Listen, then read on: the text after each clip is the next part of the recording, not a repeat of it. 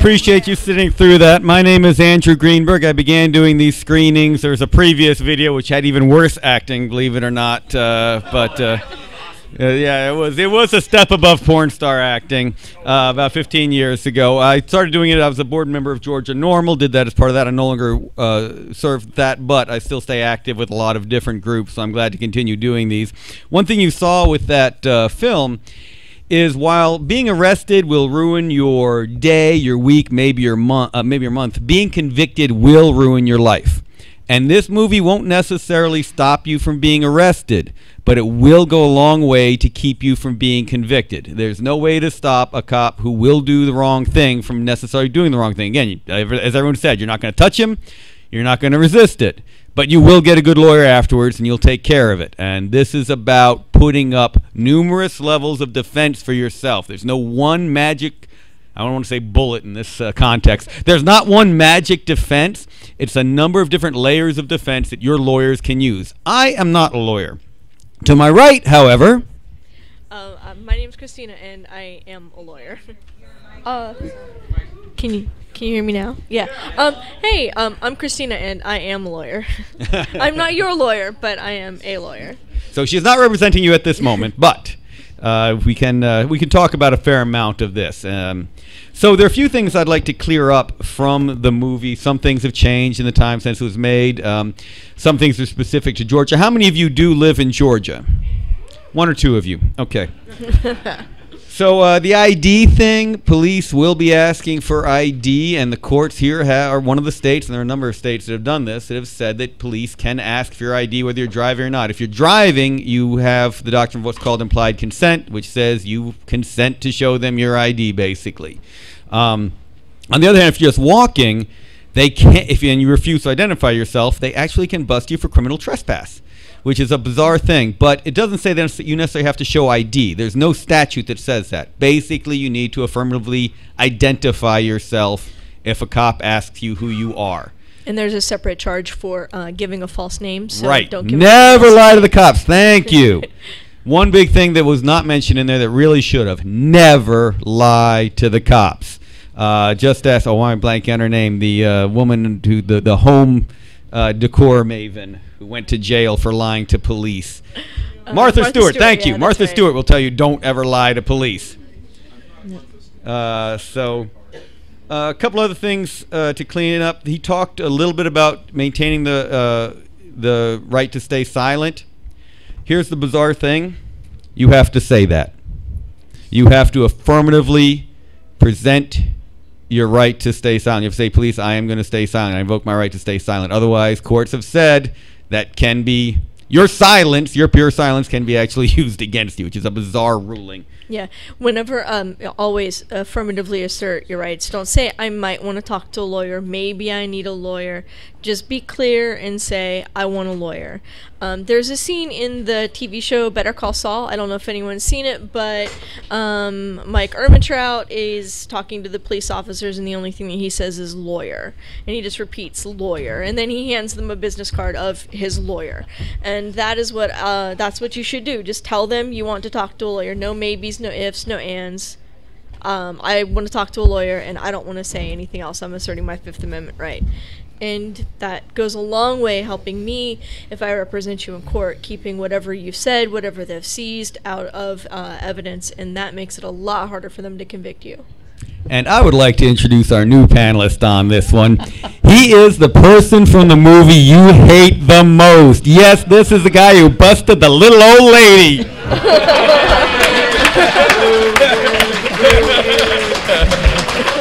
Want to introduce yourself?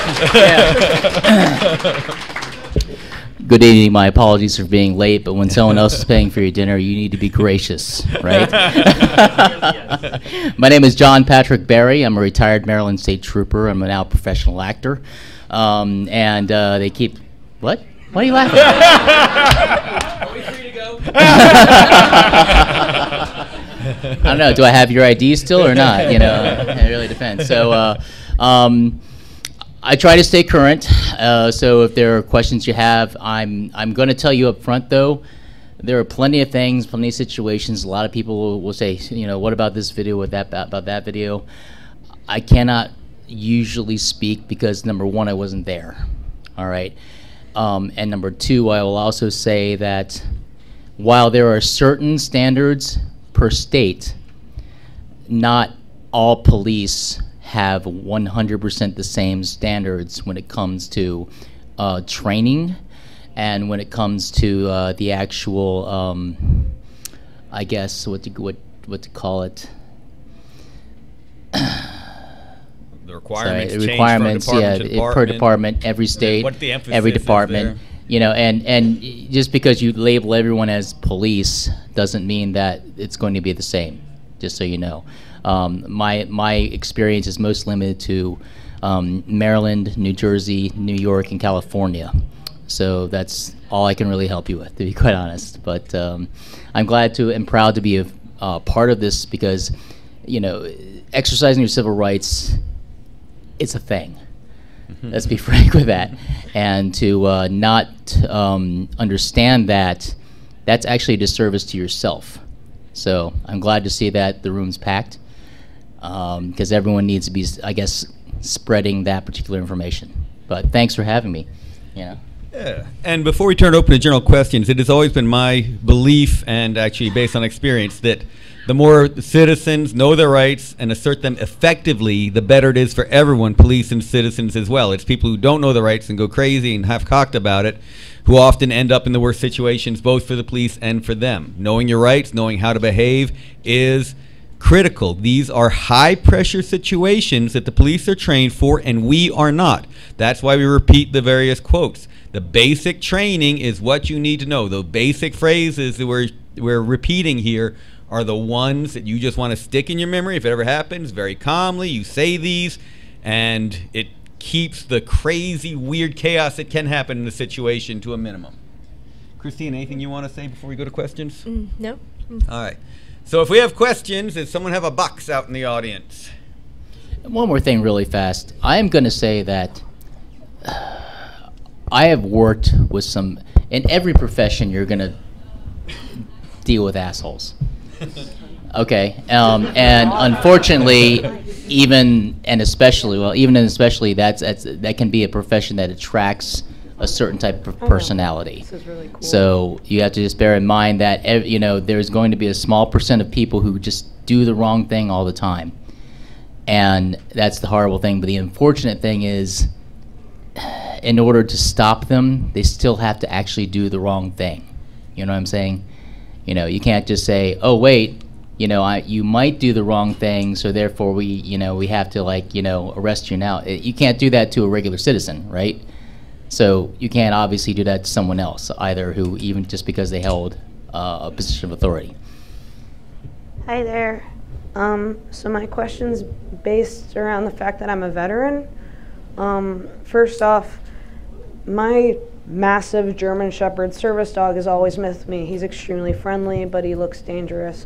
I'm always terrified when I get pulled over that they're going to try and shoot him. My second question is, I've got post-traumatic stress disorder and a really severe fight response. My flight instinct's gone. If a cop escalates the situation at all, my PTSD is going to take over and I'm going to try and kill him. I'm years away from being in therapy from not reacting like that. How do I make a cop understand, if he touches his gun, anything like that, I'm going to revert into I need to protect myself. I mean, veteran issues are really bad, and veterans get fucked over by cops constantly because of this. I have the great fortune of being very close friends with the chief of police of the VA in West Los Angeles. A guy named Chuck, really great guy, has his stuff together. He was a veteran, he was a Marine, he was also in the Army. So he understands it, he gets it. He was on the ground. He wasn't, he wasn't some ivory tower person. He was actually, a grunt. When it comes to your dog, I will tell you that it upsets me personally and also professionally, because I can't tell you how many times I've been called to a dog call specifically because the other cops were afraid of the dog, but they knew that I was a very sensitive person to dogs. And 9 times out of 10, I'd have the dog eaten out of my hands in like 3 minutes, and they can go handle what they need to handle. Unfortunately, and I say this with some gusto, is that because of the training that they see the canine go through, they're very familiar with what a dog can do to a human being. So that fear is already in the back of their mind of what can happen. By no means am I excusing it, because there's plenty of ways to de-escalate that situation. I think the best thing to do, if possible, is to sequester the animal whenever there's a situation that, it's like, okay, if they're here, keep the dog. If you're in the car, keep the dog in the car. If you're in the house, lock up the dog in another room. Understand, when it comes to your PTSD, he's a service dog. What happens if they try and make me get out of the car? I need him to be with me constantly. All right, then I wish I had a real answer for you for that, because for you have to judge that for yourself.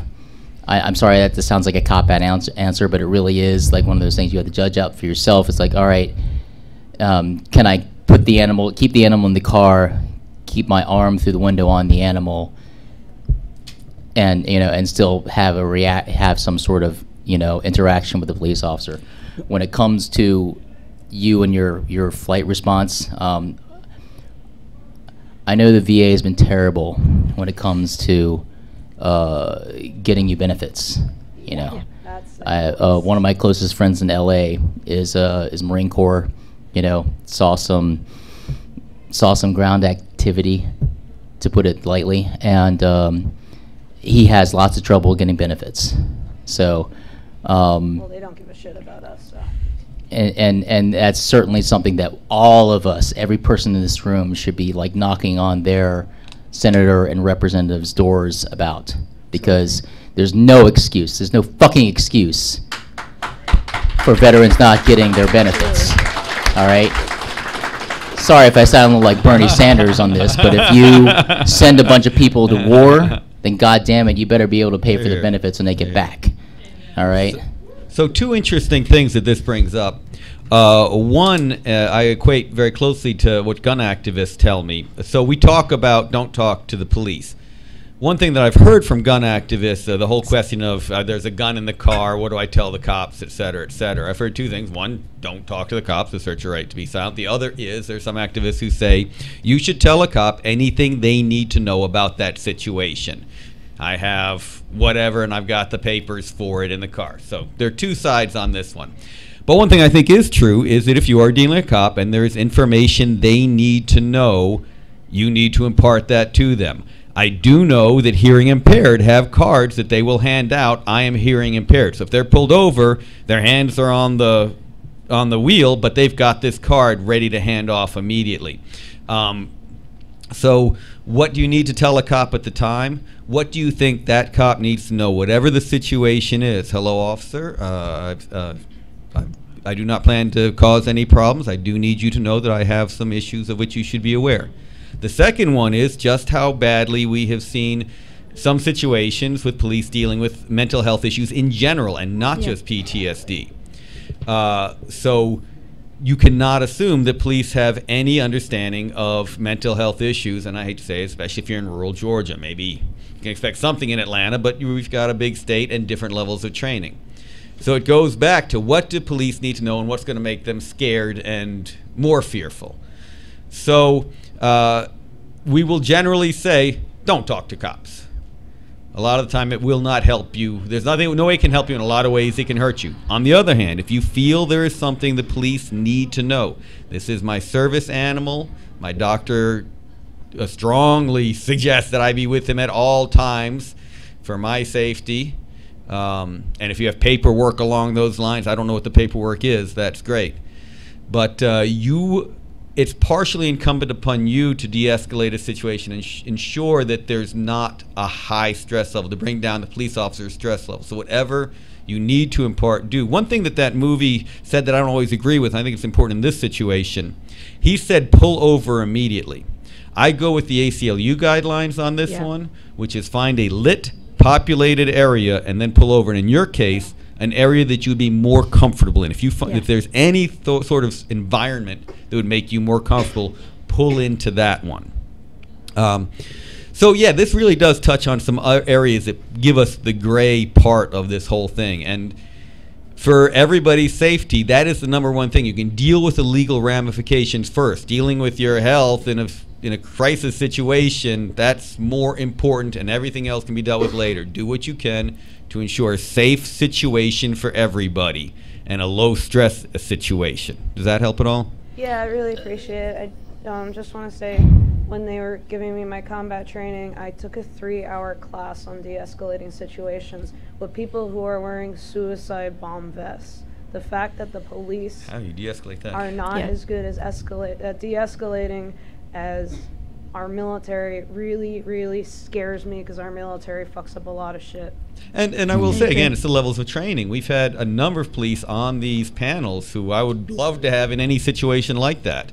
And we've had Gulf War veteran police on these panels. But on the other hand, they're the ones who will exactly start telling me what idiots some of their coworkers are. Do you still have your military ID? All right. I will say. Oh, I totally do that. Okay. Oh, here's my license. Oh wait, shit, that's my military. No, don't. No. No, It's not an accident. Make sure that whenever you hand them your license, your registration, your proof of insurance, depending on your state, especially if you've served, make sure you hand them military ID. Not just because of your situation. Turn off all recording information right now. You might get out of your ticket. But again, tell them what they need make to sure know. they need to know that. Yeah, just like he said. They need to know, but hope that they aren't terrified of mental Exactly. It's hard. Mm-hmm. Yeah, and whatever you can help them with the documentation, just with that information in and of itself. And thank you for your service. Are you kidding? I With the know, cat I know, costume? I'm just Look at so the, scared look at right the now. collar. Man, you want to run up and pet this dog just from the collar. It's Captain America dog. Yeah, man, a German Captain America. I'm all about it. All right, sorry, in back. I got 2 things. First, to touch on the military ID. Some states, or I know at least North Carolina, they're putting veteran on your license now. Or is this happening? Can you hear me? He's in the back corner. Okay. I just didn't know where you were. Right that's here. all. There you go. So like some states, you get veteran right on your license, and Good. I will say that might help you not get hassled as much. The second thing is that video available on the website so I can show my Yeah, friends? most of it's up. Okay, you already has it? They're actually I have California, and mine says it too. they're actually clips. Each of the snippets are on YouTube. Each separate snippet. And Yeah. Flex Your Not Right. that I look for them. Flex Your Rights is a great organization. We're glad they put up for free. But if you want to buy copies for your idiot friends who need to see it, they would really appreciate the revenue stream. Yeah. They can continue hiring great actors to bust old ladies. So I will encourage you to share this however you can. They sell business cards with the facts on it, right? Like that you can hand out. And the ACLU gives them out. Flex Your Rights has them. We've had them here in past years. I'm sorry I didn't bring at least an example of them. Did you have another question in the back? I'm sorry. Was that it? Christina actually did want to talk a little bit about actual good conduct for these situations. So if you want to touch on that, that's what my ACLU cards usually say. Yeah, there were. I think they give you a lot of really good advice in the film about how to just staying calm, making sure that you make it out of the incident alive. Because if you're alive at the end of it, even though you're arrested, someone like me can help you. We can fix just about whatever happens as long as you're 1, still alive, and 2, you've asserted as many of your rights as you possibly can. So the ACLU has some guidelines for some suggestions for how to handle this, which are very much in line with what you saw in the video. And they talk about staying calm. I think we've talked about stopping the car in a safe place as quickly as you can. Do not resist arrest. That's a separate charge. No matter what's happened, don't resist arrest. And make sure that if you're going to find yourself, I know that there's a lot of protests that are happening across the country for various things these days, and if you participate in those, make sure that you have perhaps written on you in magic marker or talked to people, let people know where you are, know who you need to call if you wind up having to need a lawyer. And remember that you're not, if you think that you're being done wrong by the police officers, the street's not the place to sort that out. Let me sort that out. Let me hear all about your story. Let us go into court and let's fight it there. Don't fight it on the street, because you're not going to win that one. And then, like they said in there, try and keep as good of notes as you possibly can. The law changes pretty frequently. We get new rulings from the Supreme Court all the time. I think you saw in the video where the police officer just picked up the guy's phone and started flipping through under a case that came out, I think it was 2 years ago, Riley v. California. They can't do that anymore. They need to have a search warrant. They can take your phone, but they can't get into your phone without a search warrant. Also, if you have an iPhone and it has the thumbprint, you need to remember that your passcode is something that's protected by the Fifth Amendment. You have to say something. You have to incriminate yourself in order to give them that passcode. Your fingerprint is not something that you have any reasonable expectation of privacy in, and if your phone can be opened up by your fingerprint, they don't need a warrant to get into your phone anymore. Just remember that. And another thing is clean your screen. I can see the grease tracks on Friend's screen of what their zigzag up, downs, and all overs are, so clean your screens. So I think that covered most of the things that I wanted to say. Just remain calm.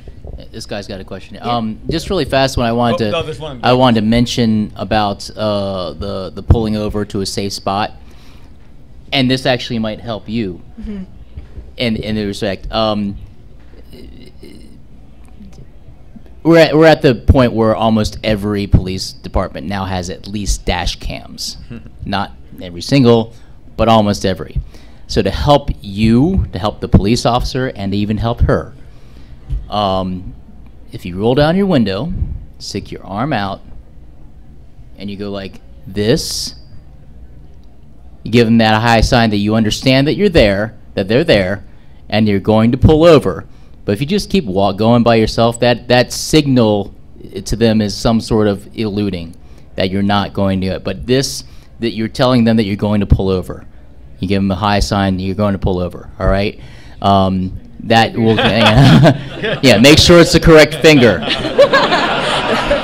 This, as this guy pointed out, correct finger, because that will, that'll also help. And if in any case that when they say, if he hears them saying stop resisting, say out loud, I am not resisting. I am not resisting. Yeah, okay? Most of the, whenever the dash cams that are on most of the cop cars, at least in Georgia, they kick on when the lights come on. So if they're just sitting there driving around, the cameras aren't on unless they specifically turn it on, but automatically they get turned on whenever their lights and sirens go on, and they'll stay on, but the microphone is usually on the police officer, even if they don't have body cams, or at least that's what I've seen. So speak loudly, speak clearly, and like they said, don't get an attitude. In the back. Hey guys, as a Georgian, I have the understanding through mostly admittedly hearsay that in my car, which is my property, I can have my gun in there, basically unfettered. Now, that being said, I have my gun in there so that I can use it if I need it. That being said, I keep it in my passenger seat when I'm driving. When I get out of the car, I stick it in the center console. When I start driving, I take it out again. Is there any situation where that kind of behavior is going to get me in trouble? Well, I guess there's the difference between legal trouble and whether a police officer is not going to be very happy with you. So regardless of whether you have a permit or not, I can tell you that an officer is going to rightfully be nervous if they see a gun sitting on your passenger seat, no matter what kind of permits you have. In Georgia, you are allowed to have a firearm, own a firearm, but you will get in trouble. You will get arrested. It is a felony if you have a concealed firearm. And so if you do not have a carry concealed permit, you can't keep it in your glove box, you can't keep it in your console, you can keep it out, but again, that may save you from legal trouble, but that's cold comfort if a police officer gets nervous seeing a gun and takes action. I am a card carrier, Mm-hmm. but and I absolutely understand that the smart thing, obviously, is to, he's here, put it away. But Yeah. is there any legal precedent where just making him nervous, I'm committing some kind of crime? Well, I think it's a tough situation because you have to kind of think about this. The police officer that's going to be coming up to your car, they're going to be more nervous seeing the gun out sitting on your passenger seat, or they're going to be more nervous catching a glimpse of it if you have like a holster in your pants, or if they see it in the glove box whenever you go and get your registration from the car, from your glove box. I would tell them that you have it. I would tell them where it is, and so that they're not surprised. I think that's probably the safest thing for you to do.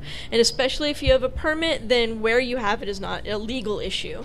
And is there anywhere at all that I could physically have my car where I no longer have that right to have my firearm in my vehicle? Well, if you're on private property, obviously whoever owns that private property has the right to tell you whether or not you are allowed to have that firearm on their property, because they can tell you can't be on their property. So that would be, you could get in trouble for trespassing or be asked to leave, but and then I would check to see whether or not there are laws concerning having them in bars or having them in public parks, federal, national parks. I think there are some laws governing that.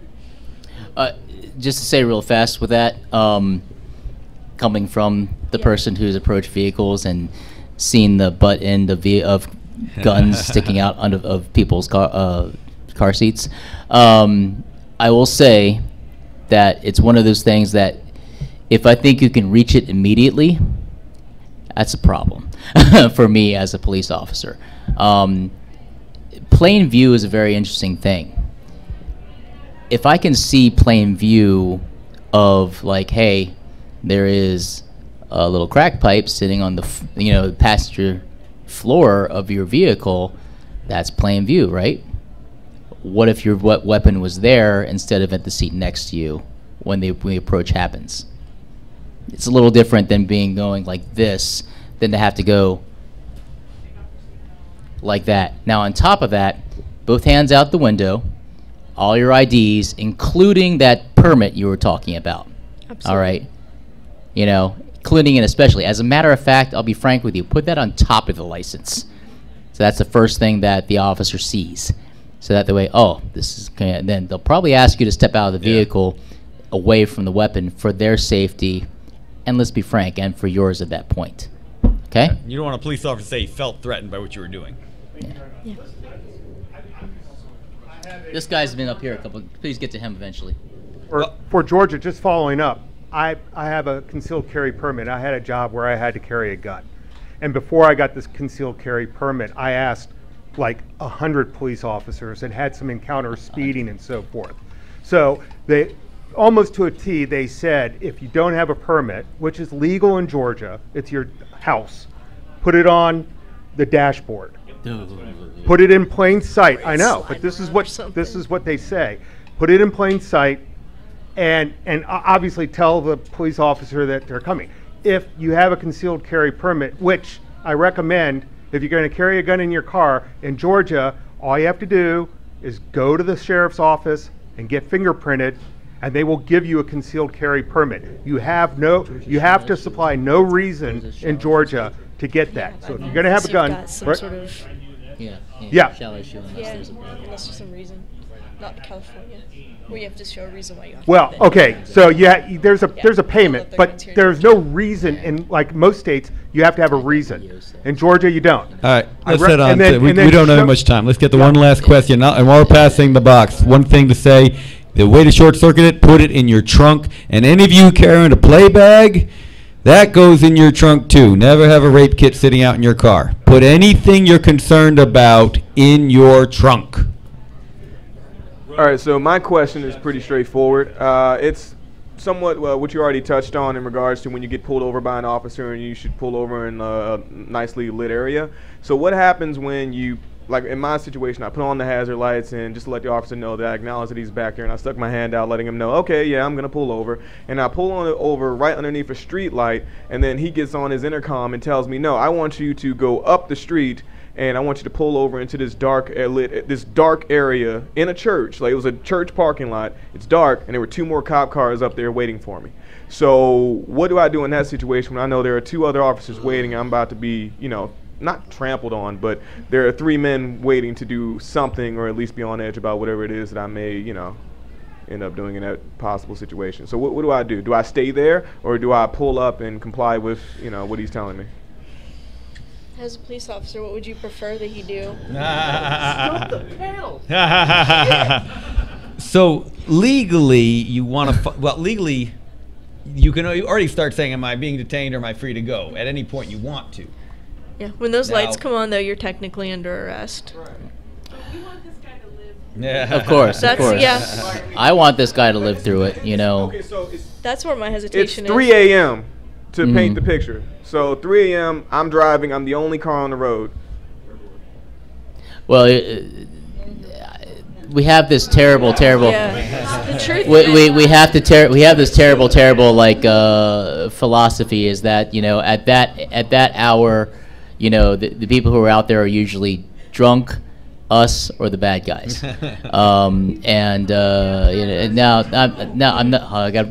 I'm just saying that was the culture. I'm not saying it's right.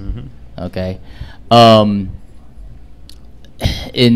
That's a tough situation. First of all, technically that he's giving you a legal order, and they can articulate at that point that a church parking lot is a safer place, especially with traffic going by, because the reason I'm retired is that about the time that you were talking about, a drunk driver hit my police car while I was just sitting there writing a ticket, and they hit me at 85 miles an hour. Okay, and so it's like you think at that hour that you wouldn't have a problem, except for the drunks, and sure enough, it was the drunk that ended my career. So it comes to articulating safety for that officer, yeah, he or she can say, yeah, I pull over in this parking lot, because the chances of a speeding vehicle coming through a church parking lot are a lot slimmer than them being on, whatever the major thoroughfare is. What is it out here? Peachtree. Thoroughway it is, So They're all Peachtree. Yeah. as a general rule, we will advise to follow the policeman's orders, don't resist, but make clear your concerns. Please make sure you also turn your interior light on. That also helps lower some nerves, because that way it's a little less. It seems a little less furtive in that respect. Driving into the dark area. Keep all your lights on. Keep your interior lights. I'm going to tell you a little secret about police. They like light. There's a reason why we have takedown lights. We've got spotlights. We've got high beams. Whenever a stop is made, all those lights go on so they can see everything. So. And you're in a situation where you are seeing marked cars. One of the things about Georgia is you shouldn't expect to be pulled over by an unmarked car. That's generally not supposed to happen. So if we over time. All right, we're over time. We'll hang out outside. 9:40. We can go for another couple hours. All right, we'll be out front. Except I have to pee, so I'll be.